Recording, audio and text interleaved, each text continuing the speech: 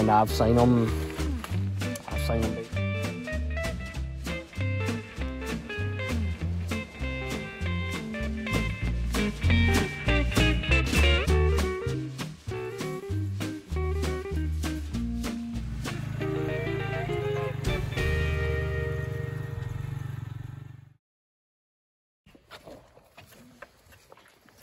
He thinks he's going.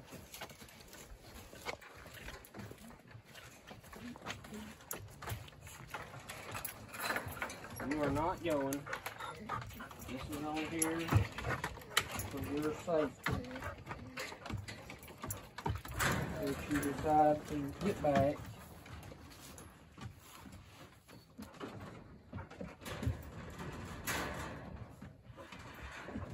that's probably like, he's probably got his head down thinking, this ain't right. I always go when you put a collar on you. Let me get the leash.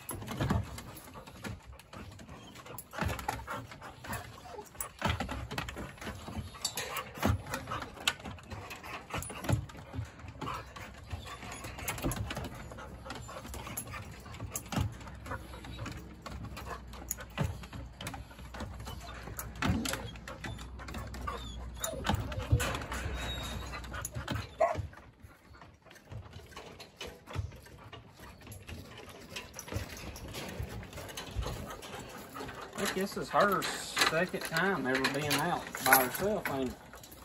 You ain't talking to me, are you? Oh, I don't know. I don't know how many times you've taken her.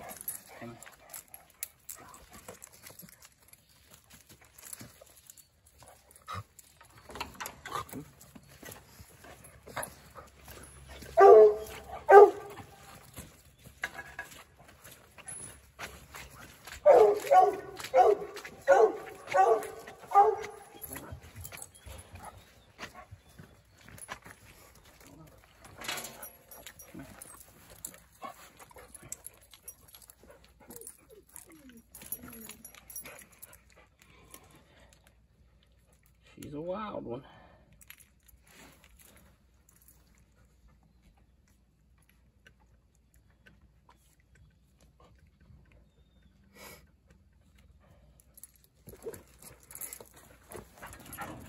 Come on.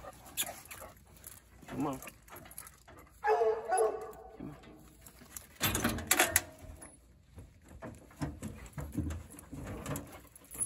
I think her eyesight's off or something.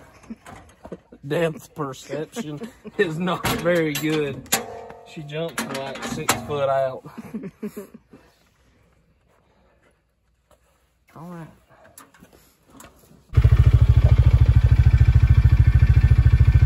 Here's the mama and the baby. Yearling.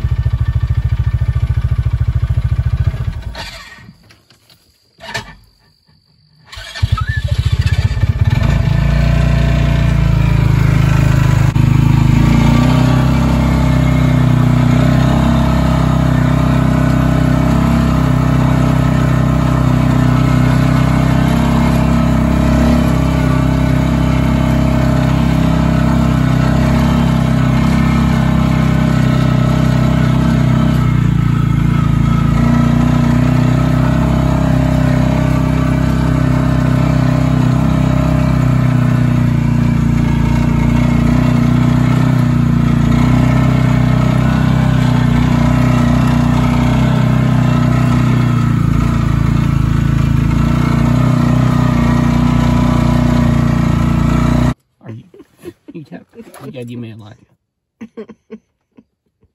Something like that.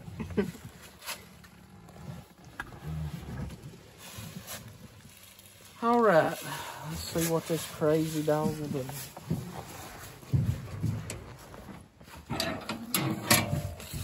So how old did I say she was? 8 months? Mm-hmm. Fixing to be 8 months. Second time out by herself. May not do anything, and that's okay. I'm in no hurry for her to get fired off.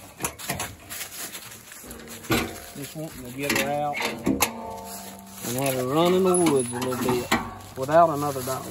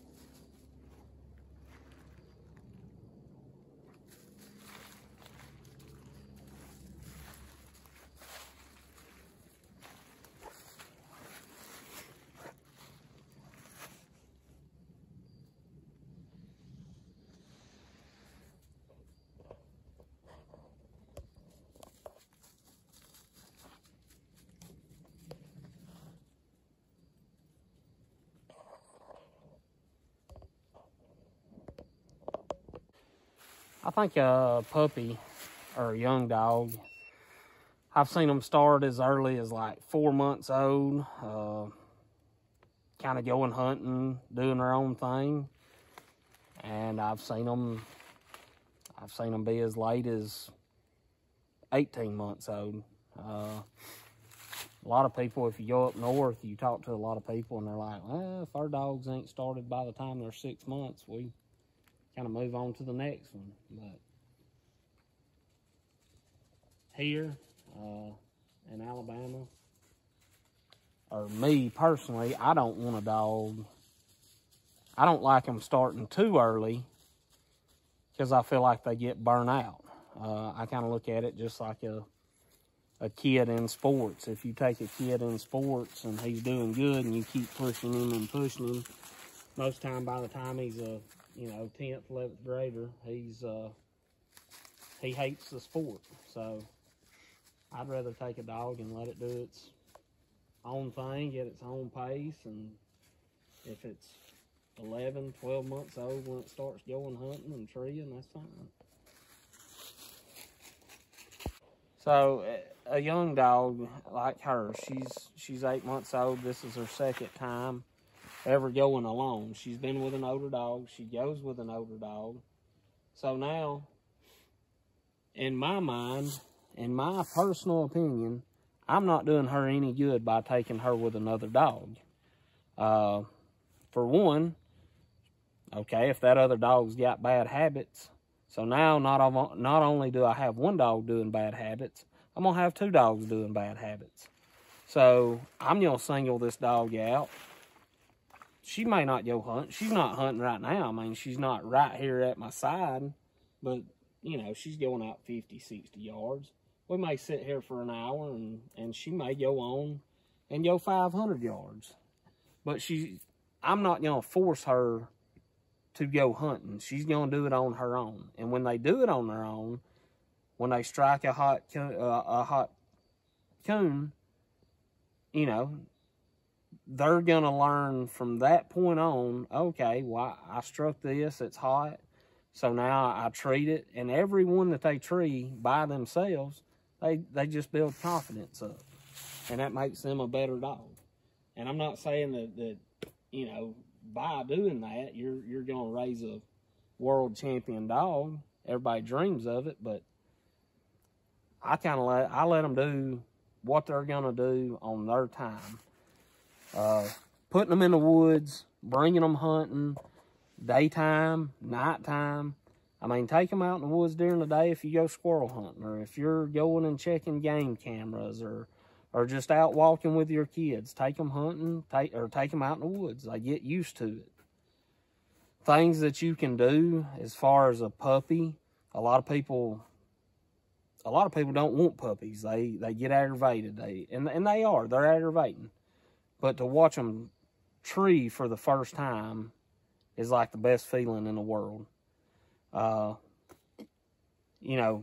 them in the woods, I mentioned that. Things that you can do while they're not going hunting is you can tone break them, which is with a Garmin or with a dog. I guess a dog trud does the same thing. You can do it with a whistle, a piece of rope. You tie a rope to them and let them get out so far and whistle and bring them back to you. That's teaching them stuff that will help you in the long run. Out in the woods, like if she's off, 700-800 yards and I wanted her back, I could take a whistle and get her back. Not her. She's not. I haven't got her trained to do that yet, but. How do you do that? You can, there's several different ways. You can take like I said, you can take a piece of rope, start out with, like, say, a 25-foot rope, and just let her go. You can do this in your yard during the day. Just let her go out so far. When she gets to the end of that rope, blow the whistle and tell her to come and pull her back to you. Whether she wants to come or not, just blow the whistle, pull her back to you, pet her up, give her a treat. Okay, then the next time, let her go out get a 50-foot rope. Let her go out 50 foot, whistle, pull her back to you. Give her a treat. And eventually, after doing that a couple of times, you can turn them loose. Don't even have them on a rope. Whistle. When they come back to you, give them a treat, and they'll pick it up. What about an older dog like Preacher? Is that how you're going to work with him? Yes. Yes, I'll do that. And you can also use a training collar like what she's got on. It's a train and track, so I can tone her, which is I hit a button and it beeps. And Preacher is tone broke, but I don't have him to where he'll come to a whistle. So what I can do is I can let him get out in the yard or whatever, and I can whistle and hit that tone button at the exact same time and tell him come. When he does that a time or two, give him a treat, and then the next time just don't even hit the tone, you know, just keep doing it until they learn it, and they'll eventually get the hang of it. Would you suggest both? Like you said, if you do one of the big hunts, you have to use a whistle and not a tone. Yeah, you can't use like in a competition, UKC, PKC, any of the competition hunts, probably besides a buddy hunt. I don't know a whole lot about them, but you're not allowed to use a training collar, which has the tone button or the shock button.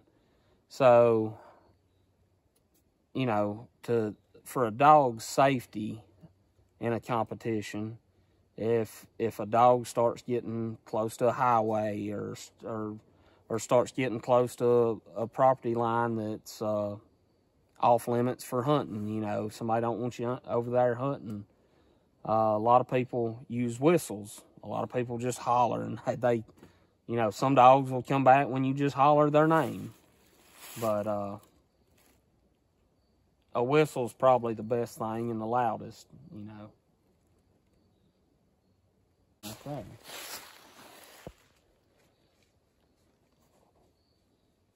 Yawn.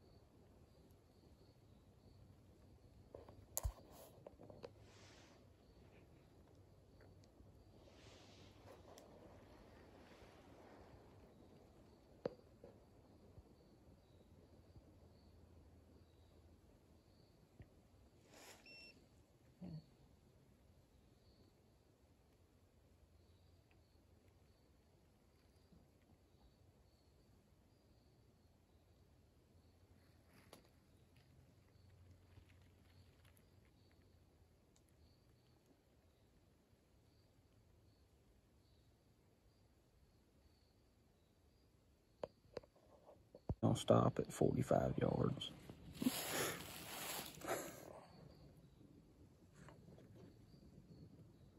I mean, from the look of her track, she's, you know, possibly she's possibly smelling where a coon had been, or a squirrel or something.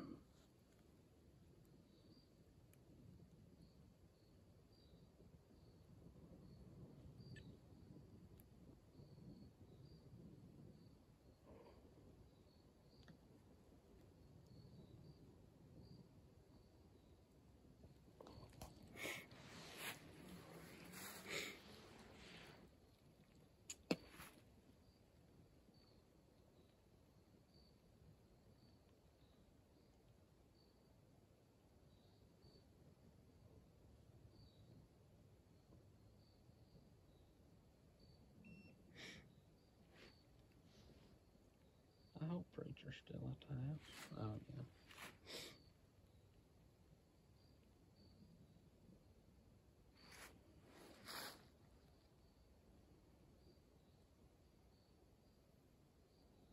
She's going on with it.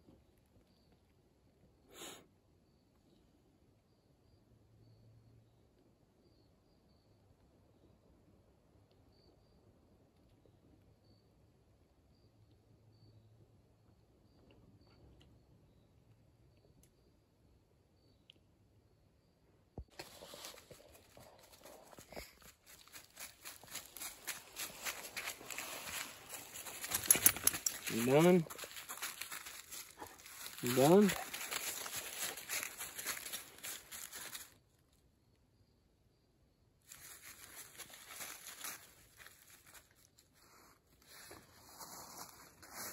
Get a leaf. Come on.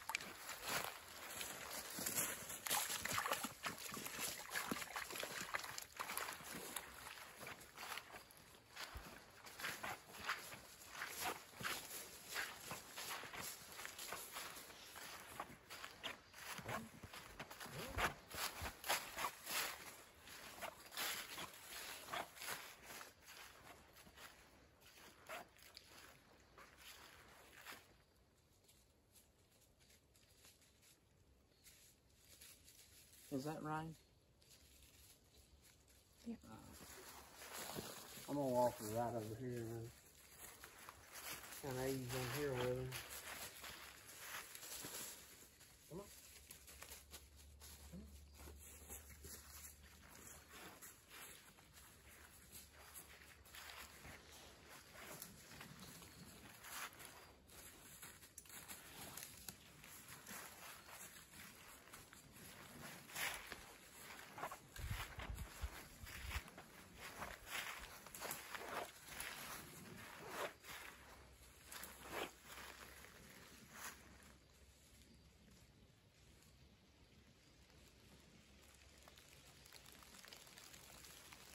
That sounds like it's getting a little bit harder.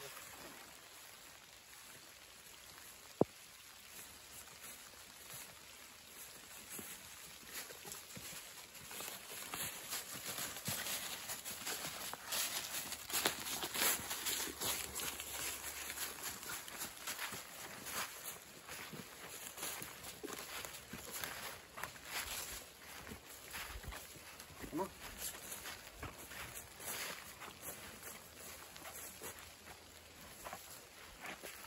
Come on.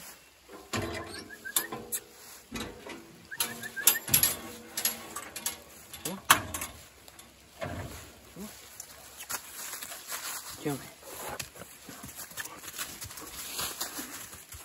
Come here. Come here. Come here. Come here, you crazy. You ready? Love it.